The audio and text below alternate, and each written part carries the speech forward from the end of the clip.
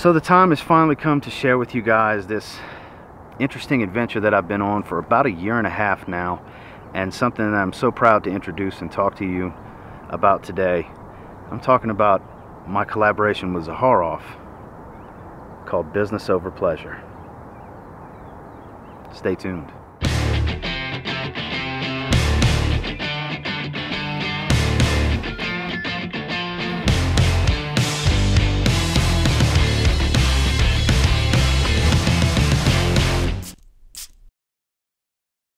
So before we jump into any note breakdowns or look at presentations or anything like that, bear with me for a little bit. I got a little bit of a backstory for this, obviously, because this is a unique experience, to say the very least.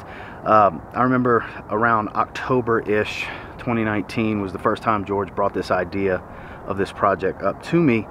And, he started going over, some of the things he'd like to accomplish with, and the premise behind it was giving certain content creators the experience while taking away a lot of the obstacles, hurdles, and costs that you actually face when creating a top level, all natural oil fragrance from start to finish, as far as presentations, production, briefs, dealing with the perfumer, dealing with the manufacturing side, marketing, manufacturing, bringing a product to market.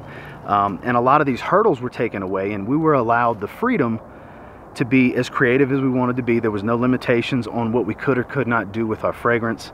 And it was a collaborative effort with George, specifically because he's a designer at heart. He loves to create on the packaging, but he gave us the creative freedom to just do whatever the hell we wanted with our fragrances. And I just can't imagine too many companies, if any at all, allowing the level of freedom that George gave us.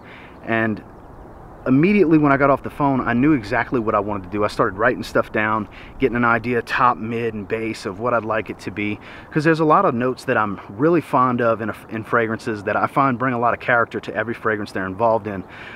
Notes like Sichuan pepper, ginger, iris, guaiac wood is some of the main notes I wanted to make sure that were in my fragrance to really bring to life the vision that I had for it.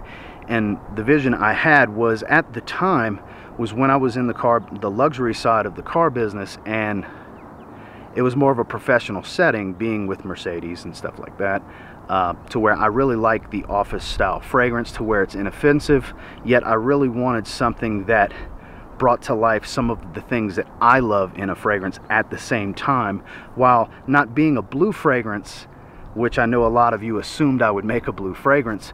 It has some aspects of being blue, essentially, where it's versatile, it's serious yet playful, it's made for the man that has laser-like tunnel vision focus to set goals, achieve those goals, be successful at everything he does, while at the same time, in his personal and private time, knows how to play hard and really enjoy life. So that's the fragrance I really wanted to bring to life. So after I created my brief and submitted it to Mon, they paired me with legendary perfumer Claude Deer, and I couldn't have asked for a better pairing than with Claude, because he is a legend in the world of perfumery. And every time I've talked on the phone with Claude, I'm a very talkative person. It's my thing, gift of gab. I like to talk. I don't say a whole lot when I'm on the phone with Claude. I ask questions, we crack jokes, but I listen a lot more than I talk. One of those 2 ears, 1 mouth type of situations, because he has a wealth of industry, artistry, and the creativity side of perfumery to just give. If you just shut up and listen to Claude, you can learn so much, which I was blessed and privileged to learn a lot from Claude Deer over the last year and a half. That man is a genius. He was really able to bring to life what I wanted. So I'm going to put everything on screen for you guys. So here you can see the bottle rotating and the note breakdown. In the top, I wanted something very fresh and very spicy at the same time.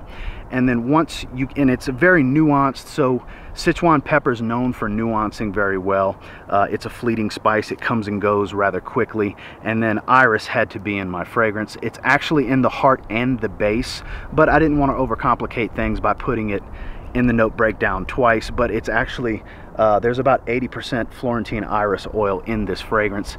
And the reason for the guaiac wood and the Palo Santo is I wanted woods that bring nuances You know, I wanted this to be a strong woody base to this fragrance, but a woody base that had a lot of character.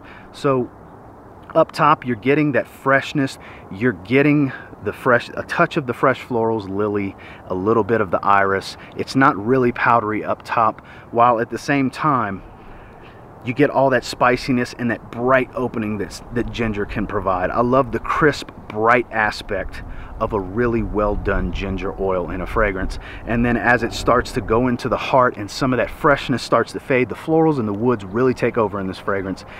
The lily doesn't really show a strong presence, but the iris sure does. Like I said, it's in the mid and in the base, but it really is the overall heart of the fragrance, because I wanted to make an iris fragrance that I haven't smelled before.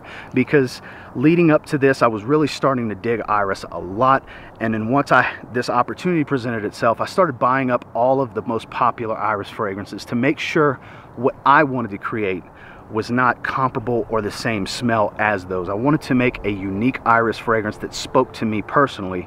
Regardless of if anyone else will enjoy it, I wanted to be able to enjoy it, you know? So the experience we had here, I mean, you'll see a lot of different clips playing in the corner of the screen, because I kept a video diary throughout all of this. With the packaging on this one, let's take a quick look at this bottle again. So obviously my favorite color is blue. I know when I teased with some of the pictures of my cap, people assumed blue fragrance, but if you'll notice right here, there's a playing card style to the bottle. It's frosted and you see through here. It's actually George and myself. Business over pleasure. George in the suit and then myself in the polo shirt, and you know I had to have a flat bill to stay true to myself. That comes to life here in the packaging. I love the way this came out. So I have some of the sketches playing in the corner as well. So I really wanted to encapsulate the whole business and casual side of what I wanted to do with business over pleasure. So I was able to, as you see here, we're holding the Zaharoff bottles. I have my polo shirt as well as my flat bill hat, George in the suit. George is a friend of mine, and I really wanted to show that this is a true collaboration and incorporate both of us into the packaging. So I had the idea of, I kept coming up with this split idea of something business related and something laid back and casual. And I submitted several rough sketches to George, and he came up with this playing card idea. It was a jack of spades that he showed me. That was the basis for this design. And it just makes complete sense because I'm a risk taker, especially professionally. You know, I'm the whole life is a gamble type of theme with my life. You know, the poker theme fit in perfectly because that was a big part of myself and my friend's life in our early 20s. We were hardcore into it during that whole poker wave when that blew up in the early 2000s. And it really fits the theme of the fragrance where, you know, everything you do in life, you have to weigh out the risk versus reward. You're gambling with every decision you make in life.